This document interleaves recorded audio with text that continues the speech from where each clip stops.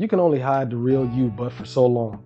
Sooner or later, your representative has to fall back and the real you is going to come forward front and center, and the whole world's going to know who you really are. Let's get into it.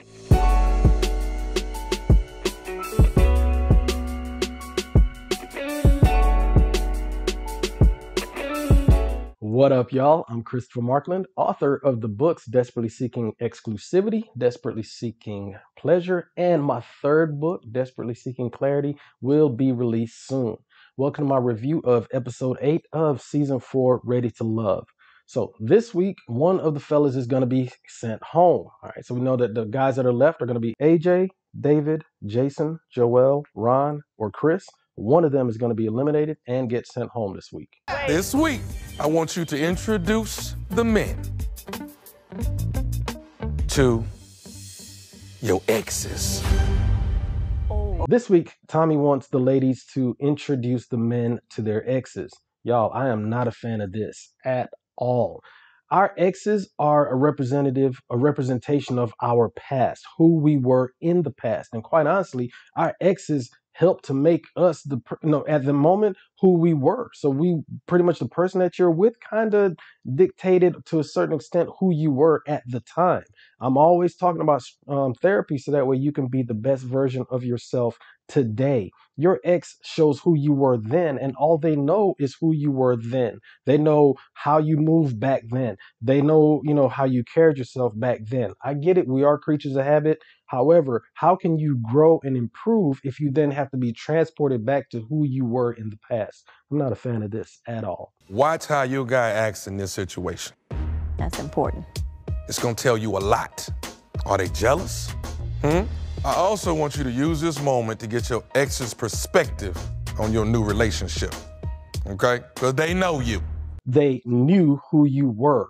Both of those words, knew and were, represent past tense. And if the ex is your ex for a reason, that's the relationship that happened in the past. And for Tommy to say, hey, bring your ex in and ask the new dude and see if he's the jealous type. No, man, no. You do not bring in the old situation into your new for a couple of reasons. The first one is this. Steve Harvey, which is nephew Tommy's uncle, that's why we call him nephew Tommy. But Steve Harvey told a story once on his morning show about how much he wanted a new car. The thing is, though, he already had a car, but it was an old beat up junker of a car that was sitting in the driveway, just, sitting there taking up space, dripping oil everywhere, whatever.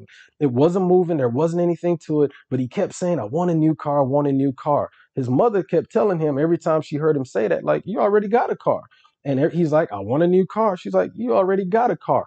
It wasn't until he took the steps to get rid of the old beat down car in his driveway that he opened up the space for a new car to be parked. That's what it's like. That's what it is with a new relationship.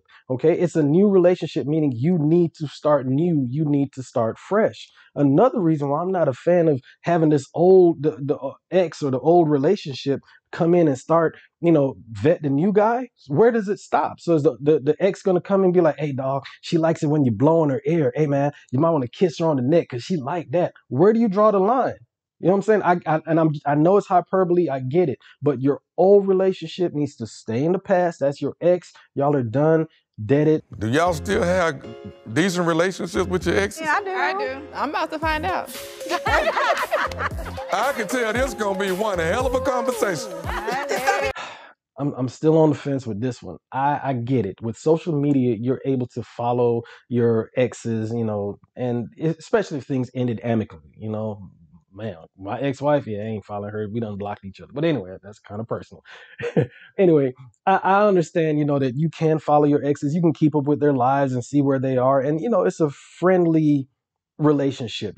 I'm not trying to get in their business. They ain't trying to get in mine. But, we kind of see how the other person is moving. However, I'm not going to reach out to one of my exes and be like, hey, can you ask your husband if you can come on a date with me and see this new person? No, come on. Think about how awkward that is. I get it. It's a reality show. I get it that they're trying to entertain us. I get it. However, I just don't, like I said, this is why I just don't like this whole bring your ex in to talk. No. Thank you for coming to meet me today. Well, I think I've met somebody that I connect with. You did. Maybe you can kind of give me some insight on him, and maybe you can give him some insight when it comes to me. I'll do that. This is going to be interesting. Vernisha's up first, and with her is her ex, David. Man, not that David, another David. Anyway, um, off the rip, y'all, I don't like this. This, no matter how you look at it, no matter how you slice it, this is going to be an ambush for Joel because he doesn't know what he's walking into. Just like I said, I didn't like the double dates that they did in the past where one person showed up and then all of a sudden another person walked in and they're like, oh, I didn't know that such and such was going to be here. I don't like where a situation where I'm there and all of a sudden another person walks in and I don't have any warning. That to me is to be honest, it's discourteous at best. And in these particular situations, when you're dealing with men, it's dangerous at worst. This is not my first rodeo with dealing with an ex meeting a current or a potential current mate. I wasn't nervous, but I was a little excited to see how David would take to Joel. If he gets Joel the way that I get him and think that Joel would be a good fit for me. If you have kids like Renisha does, it makes sense. All right. If you're co-parenting with somebody else, your ex-husband, ex-wife, whatever the case may be, it makes sense that that person who has, a responsibility to those children just as much as you do meets the person that you're bringing around your kids. So it makes sense in that case. Now, they don't have the right to vet that person or to grant their blessing as if, yes, you may now date that person. No, they ain't got no right for that. Your personal life is your personal life. But when it comes to how you raise your kids, when it comes to who you have around your kids, they definitely have say so in that as far as, hey, there's something about that person I don't like, just like you have the same thing, towards them. Hey, I don't particularly care for that person around my kids. I mean, as long as you got valid reasons. Don't, we got that baby mama, baby daddy drama. I'm not talking about none of that, toxic mess, for lack of a better word. I'm talking about real reasons, that responsible reasons when it comes to co-parenting and raising your children. I invited my ex to meet Ron. The thing with Ron is he has said the right things, he's done the right things, and he made me first choice, which I absolutely love because it's something that I haven't had in my previous relationships. Alexis wants to be chosen. She wants to be number one. She has been talking about that even before this episode. Go all the way back to, I want to say it's episode 1 or 2 at the beginning of this season. One of the things that she talked about was that, her ex-husband, who was a minister, a reverend, she would get upset with him because if one of his parishioners called in the middle of the night or whatever, he would get up to go and take care of them, to go take care of his flock. For her, him paying that other person attention made that person who was calling number one. That person's needs were put in front of her own, or at least that's how I'm reading this, because she is constantly wanting to be chosen. She wants Ron or later on AJ to say, hey, you are the one. And that to me is just not healthy behavior as far as I can read it. It's something that she's been saying throughout the episode. It's like, who's your number one? Who's your number one? Don't forget, I'm your number one, as opposed to saying, hey, making it just clear that she is the best person for you to be with, for any one of the men to be with. If an argument was to jump off, how would you handle it? I argue kind of logically, like I argue like a guy. In her emotions, she still needs to know you care. No, I get it, and I got to work on that myself. Yeah. Words of affirmation hasn't been my strong suit in the past, so. Before I get into it, let me say this. Alexis's house, you can tell that's her house. You can tell that's her home. You can tell people actually live there. You got pictures on the wall. You got, stuff on the refrigerator. You can tell that is a home that real people live in. Now, what I don't necessarily like about, this whole meet the ex, or even like last week where you meet the friends or you meet the family, I don't like watching people get interrogated by somebody that they don't know. I understand that this is within the concept of this show, and it's a production. I fully understand that. It's still annoying to see. Also, let me say this. I think that Ron said that Alexis's language is words of affirmation. I don't think so. Personally, I think that her love language is that of quality time, meaning if you're spending time with her, you're with your number one. And anything that detracts from that, if you are spending, like for instance, last week when she was the battles was with her and Chrysanthemum, if he was spending time with Chrysanthemum, or if he was talking to her or giving her any attention, if he was spending any type of quality time with her, then that means that was his number one, and that's a problem for her. I'm about to ask that man that real question. What's the real question? Don't get scared, nah. I ain't scared. Is she clingy?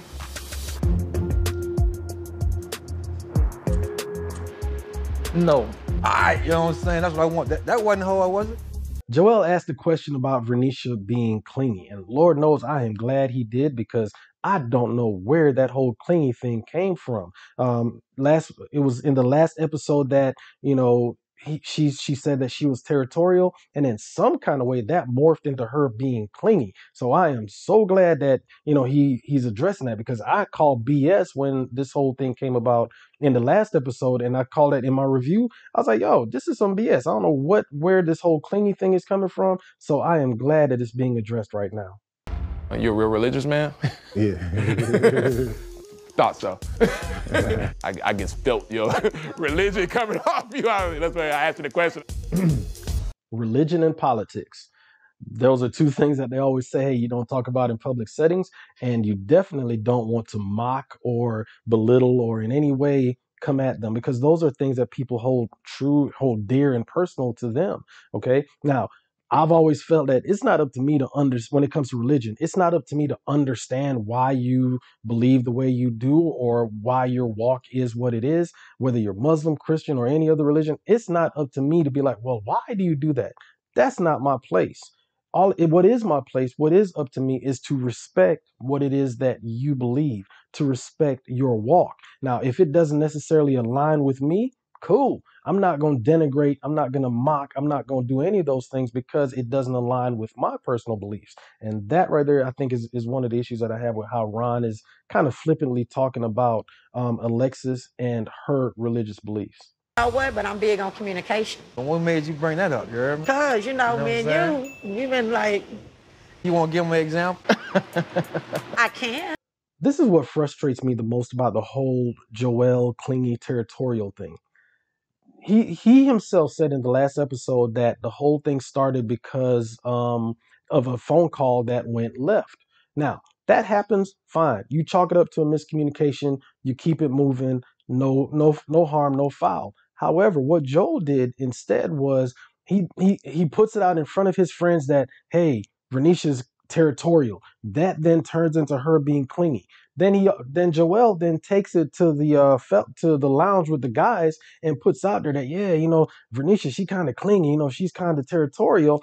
And now, once again, her name's being pretty much drugged down. And speaking of names being drugged down, he brings Kyra's name into the situation, all because of a miscommunication on a phone call instead of taking ownership as far as what exactly happened. That right there is a problem that I have. Like I said, miscommunications happen all day. But when you take it and then run with it like that, now all of these people, his friends now have this image of Vernisha. All the fellas now have this image of Vernisha. Kyra is now in the mix because of this whole thing. That's not fair to none of those people involved. We plan to meet. Right. And then after he was done doing what he was doing, I told him, hey, just call me when you're finished. Right. He didn't call. 3 hours passed. I said, hey, you still doing whatever? We were waiting to go eat. When you're a single man, you're used to moving at your own pace, doing your own thing when you feel like doing it, because you're single. You don't have anybody that you're accountable to. Joel obviously has been single for a while from what he said, in his introductions or whatever. So now, he's used to, hey, if he wants to return a phone call, he will. If he doesn't, so be it. That's just been his normal. However, because he's now dealing with Vernisha, who has her own level of expectations and what she wants, what she is demanding of him, he's not used to that. So of course there's going to be an adjustment period, and that's where miscommunication can come in. If it's miscommunication, you come together, figure out what happened, and then you keep moving. Don't just say, oh man, she's calling me too much. All right, she's clingy, she's territorial. Nah, don't do that. He said, if I didn't call you, that means plans had changed. Something came up. Right. But he didn't communicate. Am I just supposed to know that? Well, no. He felt like I should just automatically know that the plans had shifted because he didn't call me. I'm like, no, I don't read minds. I need you to communicate with me. So now that we get to the bottom of how this whole clingy thing came out, it really and truly turns out that Joel didn't like the fact that Vernisha was holding him accountable to do what he said he was going to do. Hey, when you finish doing whatever you're doing, give me a call. 3 hours passed by. He didn't do that. So Vernisha's calling him like, yo, what's happening? Where are you at? We're supposed to be doing this. And now, don't get me wrong, we weren't privy to their phone call. And, you know, a lot of times it's not what you say, but how you say it. And she herself said that she was hangry, meaning she was hungry and angry. So you never know what her tone may have been and be like, hey, where you at? You know, that kind of thing. I get it. Stuff could have happened that we obviously don't know. However, based on what we do know is that as Renisha was recalling the events that led up to all of this, his body language and wasn't that of no, he wasn't, you know, there wasn't anything where he was pushing back on the narrative that she was telling. So we kind of can, you know, put two and two together that what she's saying and how she's saying things went down actually went down in that way. All I know is this, based on everything that she said, how he's reacting to it, the whole situation is that he didn't like the fact that she was holding him accountable to do what he said he was going to do. And then because of that, he got in his feelings and now she's clingy and let me go holler at Kyra because my feelings hurt. David understood both sides. And I'm happy that he kind of like was a neutral ground and didn't just take her side. You see, it's good to have people like that. D, man, it was a pleasure, dog. Yeah, same here. And I ain't gonna forget you coming here to help me with this year. He can't help me. No, he helped me. Overall, that was a really good setting for all three of us.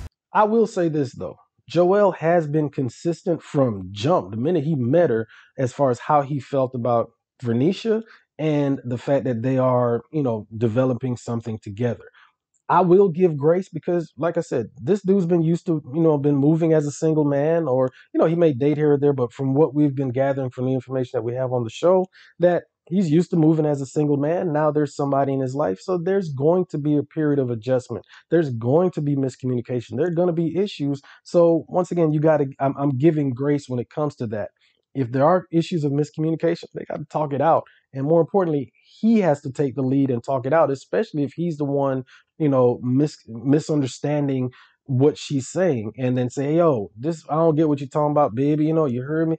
Let her know, like, that was egregious. Anyway, that is what they have to do in order to move forward.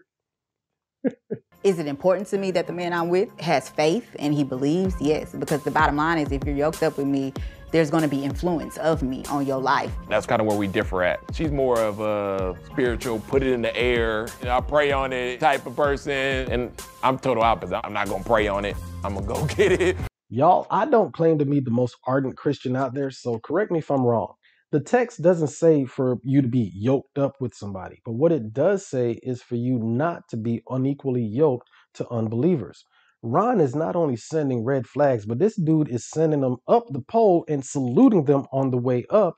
And for whatever reason, Alexis is not respecting those red flags that he is sending her. I had to really, in that moment, consider that. Like, is this really the man for me? When it comes to Ron, I really don't know what decision I'm gonna make. Yeah, I have some talking to do, you know, as far as for the future. When somebody tells you who they are, believe them. When it comes to intentional dating, you have to make sure that the person that you are interested in, that you have beliefs that align with each other, whether it's your faith, whether it's your, you know, how you raise children, whatever the case may be. And especially when you get into your late 30s and you're looking for a spouse, you don't have time to waste hoping that that person comes around and, you know, well, maybe if we stay together long enough, his beliefs may align with mine. There are times that you have to push that car out the driveway in order to make room for the right car to be parked there. So I have a friend that owns a nail bar. And I thought it would be cool to invite a few of the ladies that were available to come and get a little pampering. Well, Vernisha did say that she was territorial. It's kind of funny, right? That the only person, and I mean the only woman that's not there is the same woman that shared a kiss with Joel. Now, it may have been a kiss on the cheek. It don't really matter. All I know is that she's not there. Now, we know that Vernisha has a pretty good memory because when she was recalling the conversation with Joel, she was citing chapter and verse as far as what happened every step of the way. So we know that Vernisha's memory is pretty good, and I believe that she didn't forget about that kiss. So because of that, Amber wasn't there, but hey, as she said, all of the women that were available made it. Right. No. Okay, well, I'm ready to tell you about my man. He's short Okay, and so fine. probably some rum. What about your complexion? A strawberry mojito. Y'all, this ain't got nothing to do with nothing. But when she said that, hey, he has the same complexion as you, I had to stop because I'm like, which one of them dudes is gold or is it bronze? I don't know. Y'all, I don't know nothing about these makeup trends. So to me, old girl looks the bartender. She looks to be like golden. Like I said, I don't know these makeup trends. Y'all educate me in the comment section, but I don't know any of them dudes that are gold colored. So y'all let me know something. Clarence is a guy that just spot BS and takes no mess. We dated, but we saw that we were better off friends. And so he's almost like a big brother. I'm happy that you came because I want to talk to you about this guy. I like the fact that Liz has friends like Clarence who can come in there for her.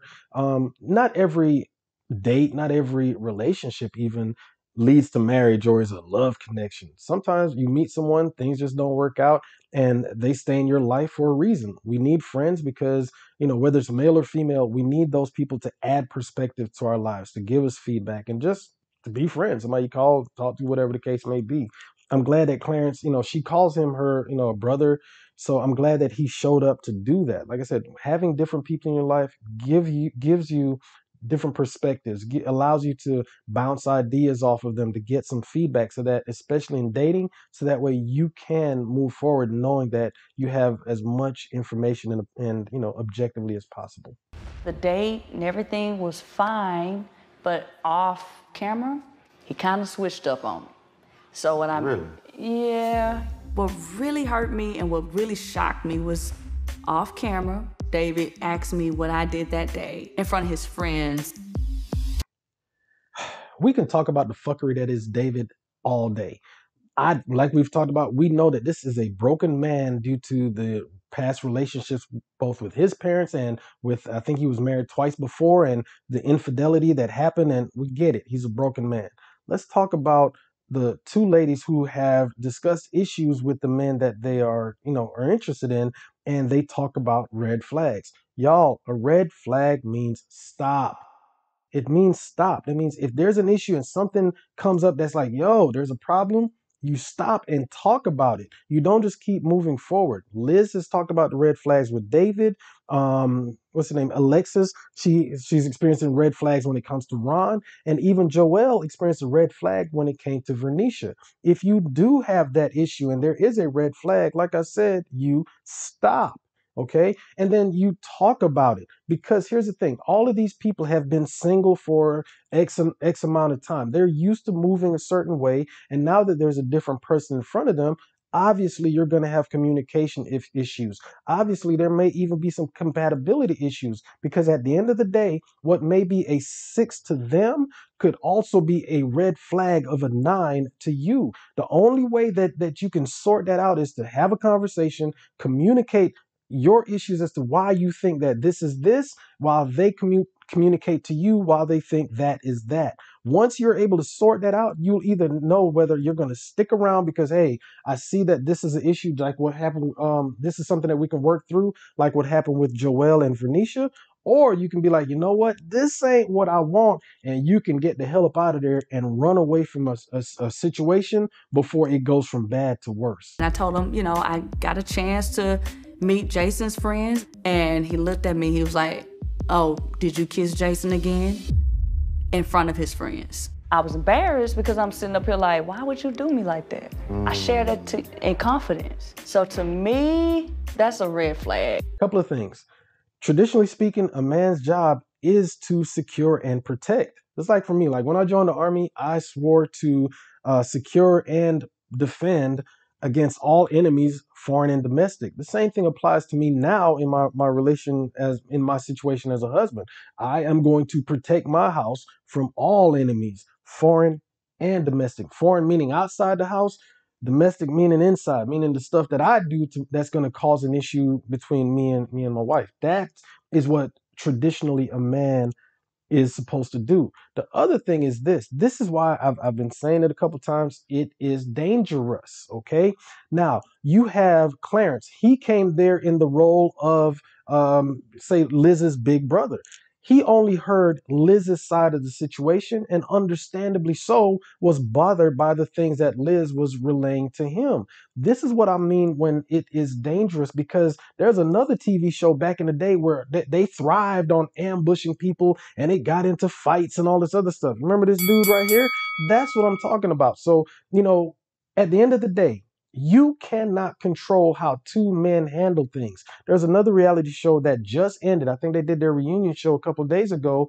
And one of the dudes on the show, he was volatile as hell. In fact, they set up a situation where he's like, "Hey, well, come on out and talk to your pastor, whatever the hell his name is." And old boy was ready to throw them things in a suit. So you cannot control how men react. And if you want to set something up, I get it. It's great for TV. It's entertaining. But if you put two dudes in a situation, all it takes is a spark, and that thing's gonna pop off something serious. That's why it's dangerous. I want a man that I can feel safe with, be vulnerable around, and share things with. That when I share something intimate with you, you're gonna protect that. That's why I really want you here, because I need to see, like, what do you feel? I don't like that already. Again, it makes for great TV. It's very entertaining. They have the perfect mood music that sets the mood, gets the tension up, like, something's about to happen. That's great. Just love it. Good TV. However, this is one of those situations that, as a man, when you walk into a room, okay, the first thing we do is we look around and see who all's in the room. We see, okay, we do a friend foe analysis. We do, a cool lame analysis. All right, that's a cool character. Yeah, that dude lame as hell. We do all of those things in the blink of an eye. We get all of that information just based on where people are sitting, just based on, whose attention people are focused on. It's a lot of stuff that happens the minute we walk into a room. I can't explain it, but it just happens. So this is one of those things where, it's interesting. We get it. But even David, when he walked in, he was like, "Oh, okay, what's going on here?" He feels it, because it's like he sees this dude, and we already know that David is a controlling man. He wants to know everything.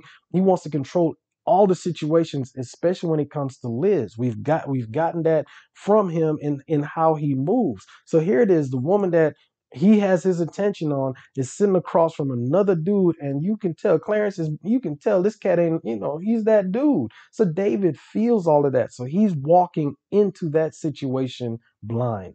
This is a very interesting twist, right? Bro, it ain't like every day you can say you get to meet your interest ex. It's a pleasure meeting you, but at the same time, I have some questions. Okay, so then it's not a pleasure anymore, or?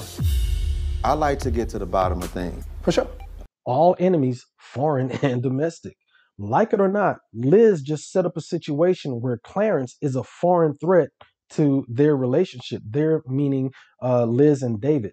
Think about it. David and Liz have a situation. We can go all day about how David has been moving, how reckless he is, whatever the case may be. But the bottom line is, at this point, at this juncture, David and Liz are essentially together. Clarence is a foreign threat to whatever the hell it is that David and Liz have, and Liz introduced that threat from David's perspective.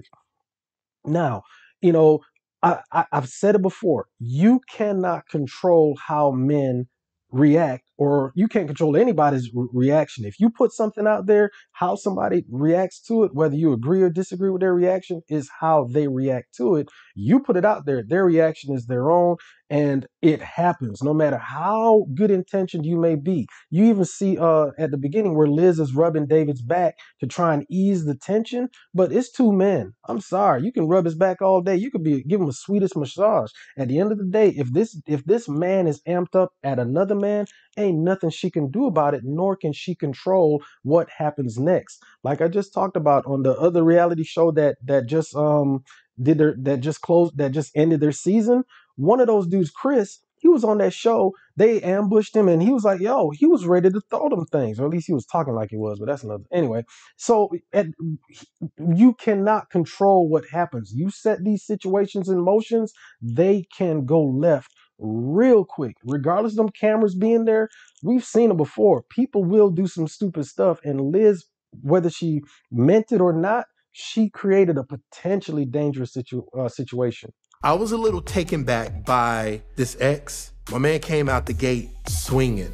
I got a question just to set the tone and to understanding the relationship. Last time that there was any level of intimacy with y'all? Not gonna lie, I ain't got no problem with David's question. I walk in and I see you and her, y'all sitting across from each other. I see drinks half finished. That means y'all have been here for a while. Y'all been talking. And there's a whole lot of energy coming from you towards me. Bruh, I don't know you. So yeah, I'm going to ask, yo, what kind of, what y'all got popping? When is the last time y'all were intimate? Yes, I see that wedding band on your finger. And yes, Liz said that we dated a while ago. I don't know what the hell a while means. A while could have been last week. Hell, it could have been yesterday for all I know. So for David, like you said, to set the tone, to know what he's getting into, I'm not mad at the question at all. Like I said, we can talk about how David moves and, we're going to get into all of that. But as it is right now, I'm not mad at the question. It was Gotcha. I connected the fact that him bringing up the kiss with Jason in front of his friends and then meeting my ex, bringing up when's the last time you guys kissed and been intimate, that was an issue for him. The issue is trust. David has been hurt in the past and he's seen the relationships around him dissolve, from his parents to his two marriages and infidelity in one of those marriages, from everything that he's been saying. So David's real issue is trust, and also the fact that he doesn't know how to communicate that issue. So to me, trust can is either one or two ways. Either you start empty and that person pours into you and now you start to build up trust, and and that takes time because they're coming guarded. Or on the other side, you start full. I trust you. You can do whatever you want to. But every time you don't return a phone call, every time, you're not where you say you're supposed to be, that level of trust goes down and down and down until there is nothing left. It's either one of those two. I personally think that David, he is definitely empty, and there's nothing that, Liz can pour into because he's trying to control it. But not only is David's container empty, that damn thing is shattered. And he has not taken the steps to put it back together, meaning go to therapy, get some help, get some understanding as far as why, you don't trust the way that you could or you should. You're not open to trusting. And in fact, you're trying to control it. Like going back to when he was talking with Stacy and saying, hey, I need access to your social media accounts, all of those things. If you don't take the steps to fix it, you're going to end up in the situation like he is right now. How important is communication to you? Probably the most important thing in a relationship. I love a woman that's a safe place, no matter what I tell her. So do you feel like you're a safe place for her? Yes, I think I would be a safe place. Boy, Clarence set that up masterfully, didn't he? He asked the right series of questions to not just get a theoretical baseline, but he got David to say exactly what his thoughts and feelings were when it came to communication. And then once David said, okay, it is this, he then used David's own words to say, okay, well, if that's the case, why did you do this? That right there is, and the way he asked the questions as well was very calm, very direct. There was no ambiguity to it. There was no emotion added to it. It was simple, straight line, fact-based, establishing the facts in order to then move forward and make his point. She told you something in confidence. Okay. Kiss with somebody else. And she felt betrayed that you mentioned it in front of your friends. Mm-hmm. How do you feel explaining you being a safe place after doing that? Simple question, valid question. David's own concept of safe space. All right. There was no attack in the question. There was no negative energy outside of, the tension that was there, that was already there. But, he didn't come at David any kind of way. He was like, yo, you said it's this. Now, if you say safe space is such and such, how is it that what you did regarding her establishes said safe space? It's a valid question. Like I said, a simple question that requires a simple answer. This is more so to Liz. If you told me, Dave, just going forward, I don't feel comfortable with certain things you may share, then I have to learn from you. So it's up to Liz to reinforce what he has already established as a safe place. The question is about him, his behavior, his violation of trust. However, it's up to Liz to make sure that things work right, because she now has to come and have a conversation with him to make sure that he doesn't violate the safe place that he himself said is important, because that's what is needed in a relationship. Yeah, that's that bullshit right there. Did you notice what her gestures suggested in the moment? No, no. Did it matter? It's not that it didn't matter. Knowing how I see you, knowing how I value you, and the platform that I put you on, you are solid to me. If I ask a direct question, I expect a direct answer. That's normally how things work. Clarence asked a simple question: does it matter? He asked that question to David, so David then should answer. And think about it, it's a simple yes or no question. Did it matter? Yes. Did it matter? No. However, instead of David answering Clarence directly, he then starts to tap dance and do all this other stuff and talking about, well, it's not this. And instead of addressing Clarence, he then turns to Liz and tries to butter her up, because right now he's looking for an ally. This whole conversation and you being here and her being here, I want to just kind of bring down the strength in the room right now. Oh, okay. Yeah. I'm an alpha. I don't know how to be weak. So when his tactic of trying to get Liz on his side by throwing compliments at her and, basically trying to get her to be his ally in that conversation, when all of that fails, what he then tries to do is what he always does: try to control the outcome. And in this case, he tries to end the conversation magnanimously. That doesn't work. But I will say this, y'all. Unless Clarence is a member of Alpha Phi Alpha fraternity, I have never heard a man say, I'm an alpha. An alpha is what an alpha is. There's no reason to say it. What is already understood doesn't have to be spoken. A lion does not walk into a room, and I've said this before on a couple other reviews. A lion doesn't walk into a room and say, hi, I'm lion. No, when a lion walks in, everybody in that room knows, goddamn, that's a lion. It's already understood. So that's the only thing that I have to say about that. Back to David. David has exhibited the fact that he always wants to control situations.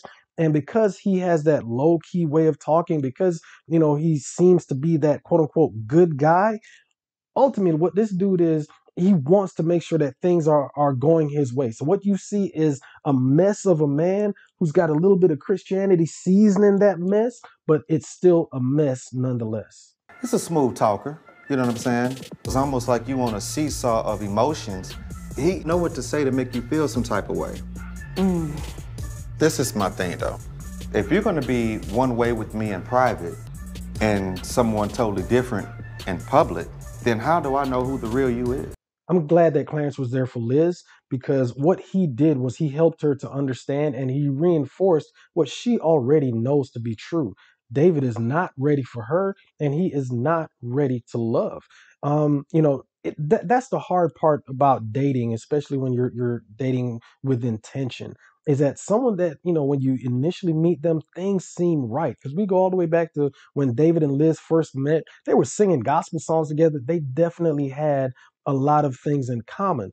The issue is, though, down the line, when you really get to know them and when their representative, falls back, you see the real person and you realize that, this is not the right person for me. And if I spend any time with them, I'm going to end up hurt and I'm going to waste my time. So, I invited you over because I think that it might be more insightful for you to meet someone that is an ex of mine. Say what? Someone that is an ex. Oh, wow.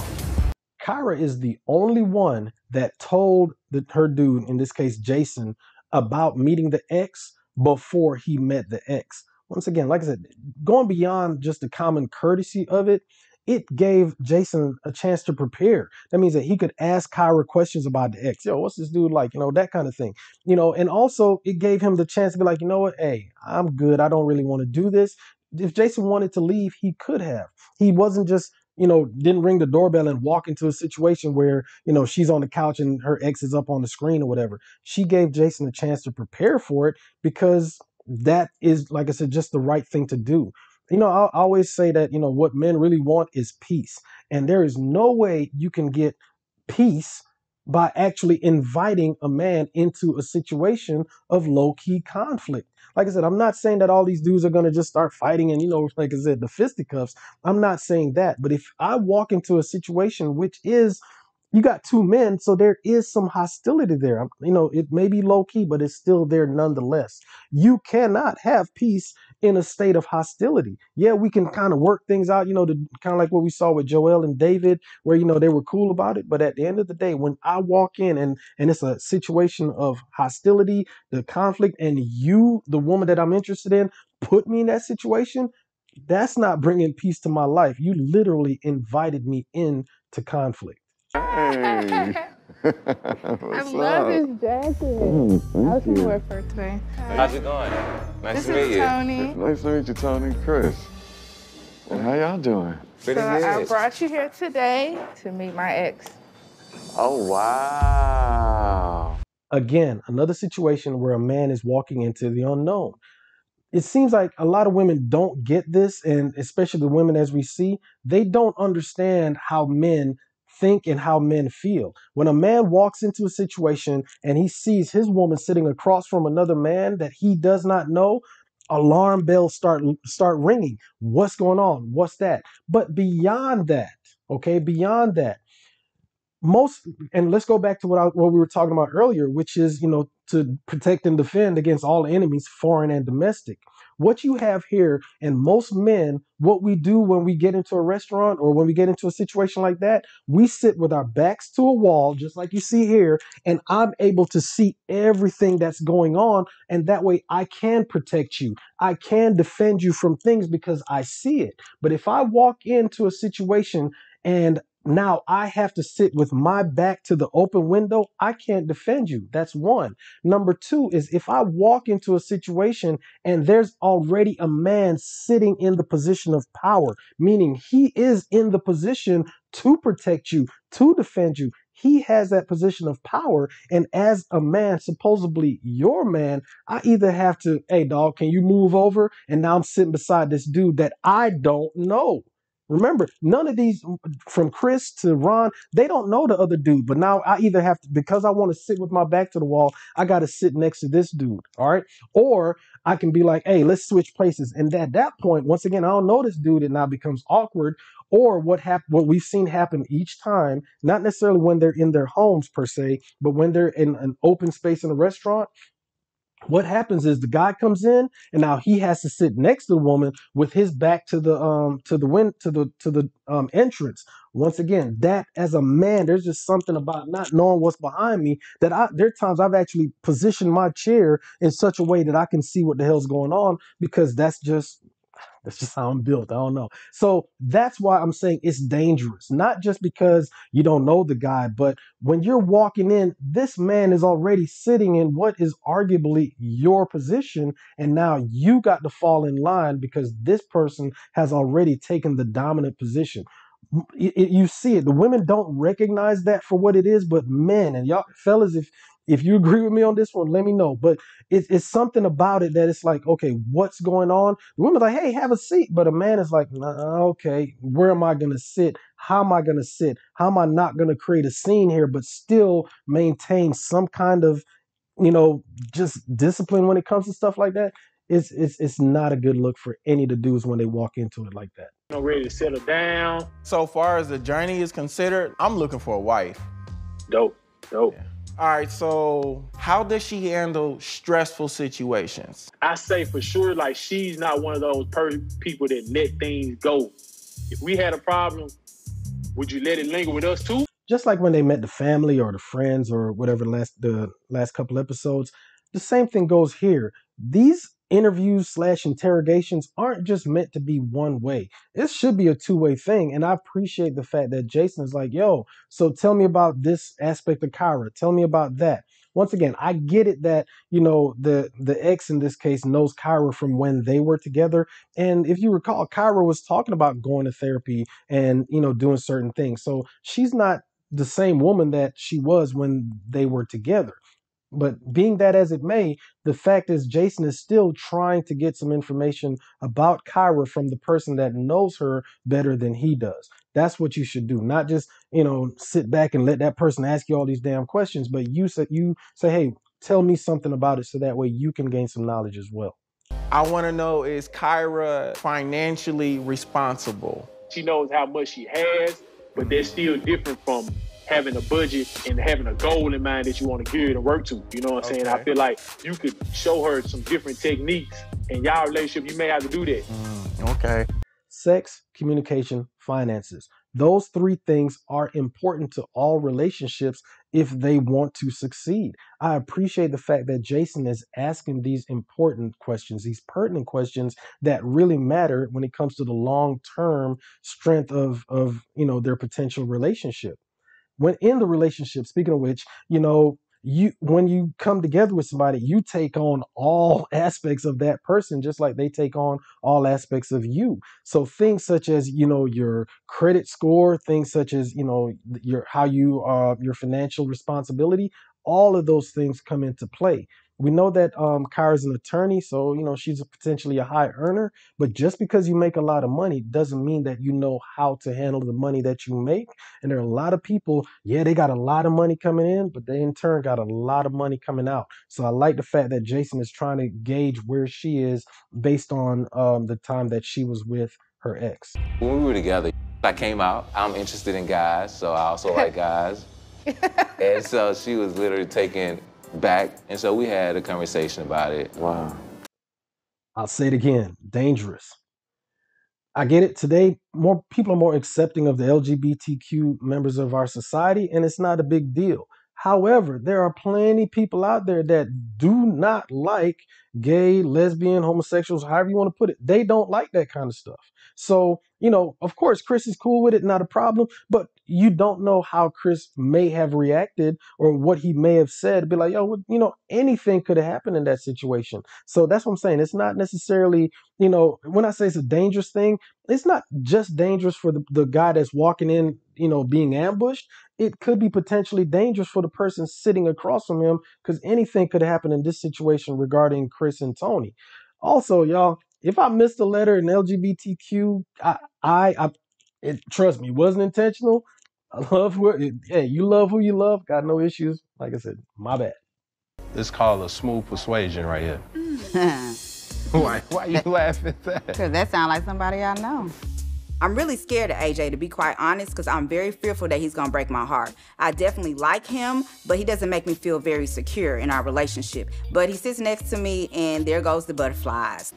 What relationship? Man, that's like putting the cart way before the horse. I mean, they're essentially dating, getting to know each other right now, right? Once again, this reinforces what I've been saying about her needing to be number one. She needs that reassurance that, hey, I'm gonna be the number one. That way, it seems like you won't leave. That's how it's coming across. They're not in a relationship. They're literally dating, getting to know each other. And I mean, even AJ just said that, hey, I haven't talked to her, haven't developed anything. So it's like she is looking for something way before it even gets to that point. Ron chose me. Girl, I'm a different guy than Ron. If she feels more safe and consistent and all these other things that she has over there with him that she doesn't have with me, then it seems like she made her choice. But the very fact that she's here on this date, I'm not so sure. Red flags and all, even as something as important as her faith. All that doesn't matter because, hey, he chose me and therefore I chose him.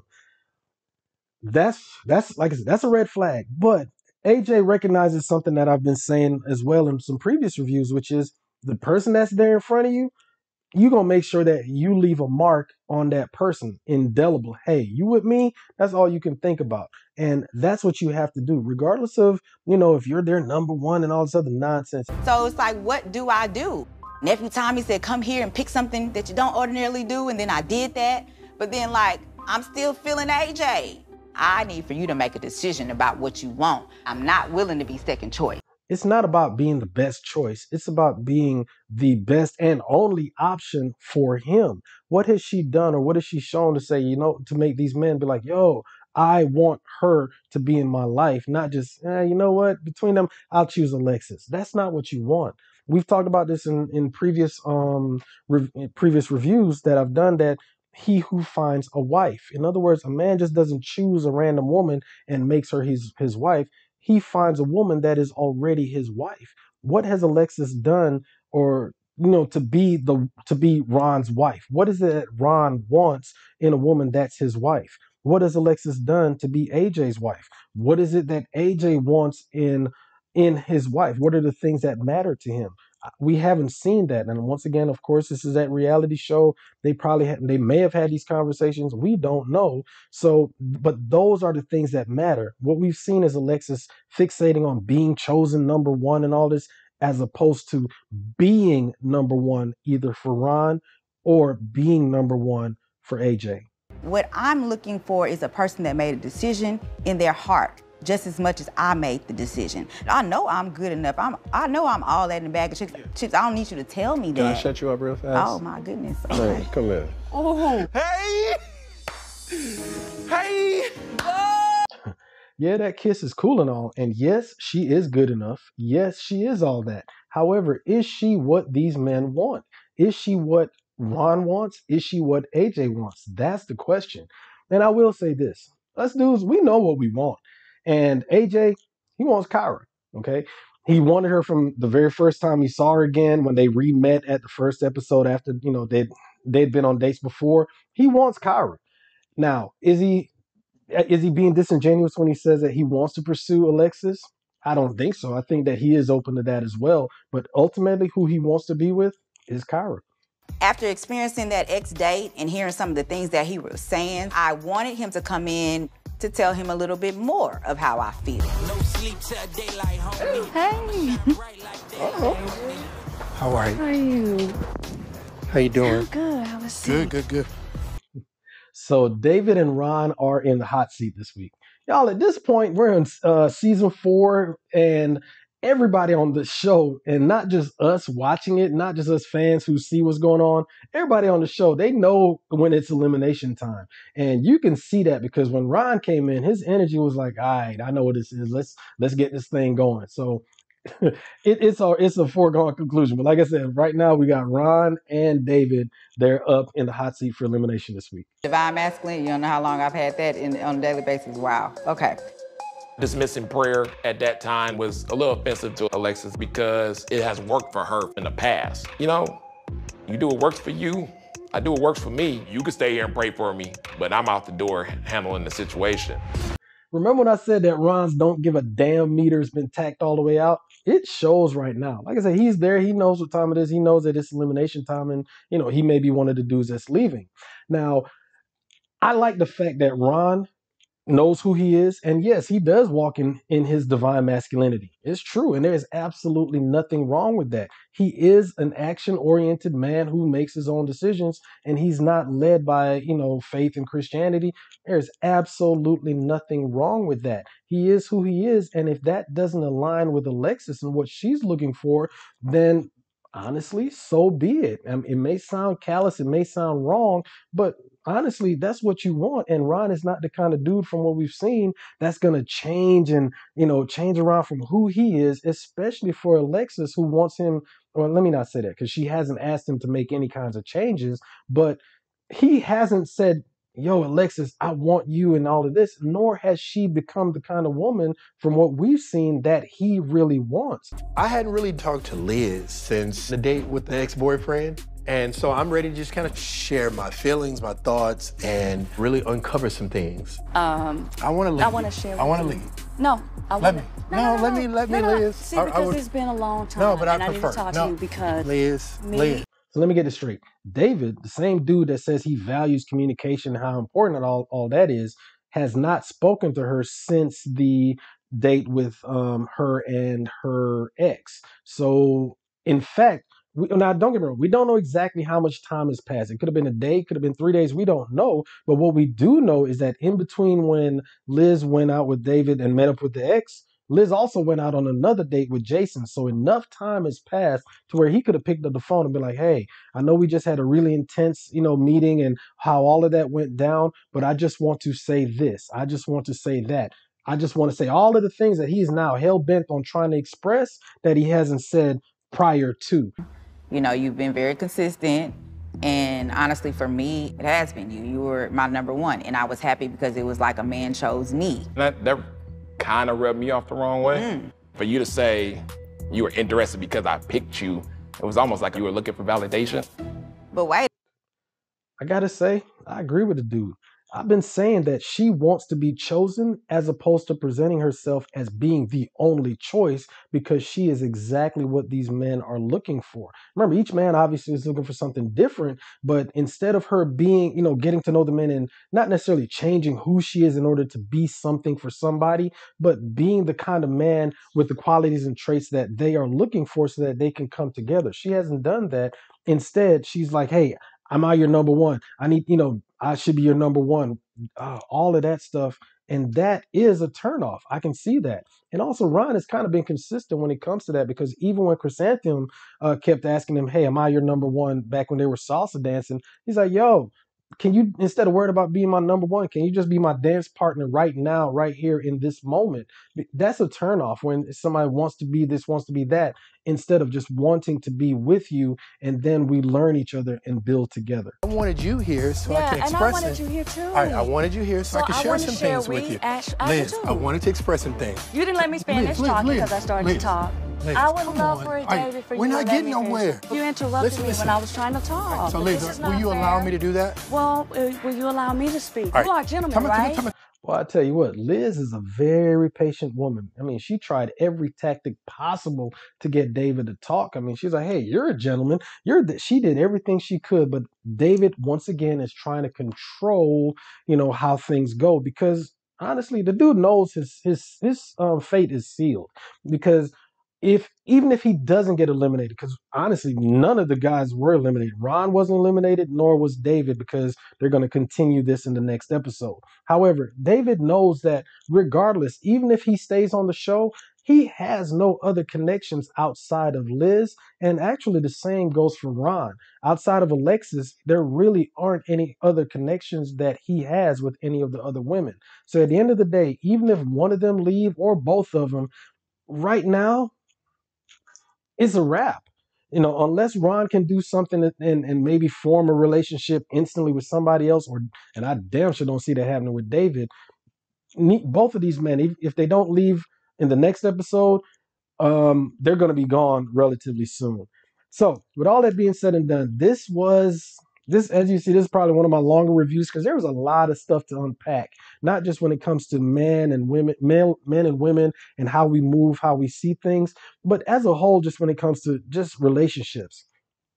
Y'all know I love this show because it showcases Black love and just the whole dating process and the things that we see in a very abbreviated fashion. It's not necessarily the traditional route, but it's good to see, and I love seeing us on that screen. Whether I agree with how somebody's moving, I just love to see it. So, as always, y'all, I appreciate you being there. In the meantime, please make sure you follow me on social media, Facebook and Instagram. It's at author Christopher Markland. If you want to hit me up on Twitter, it's going to be at author_Chris M. I really enjoy y'all being here. I appreciate the comments. I know I cannot wait to hear what y'all got to say about this one because this, like I said, was a hell of an episode. It was a lot to unpack, and I really appreciate y'all. As always, y'all, stay determined. Y'all have a good one.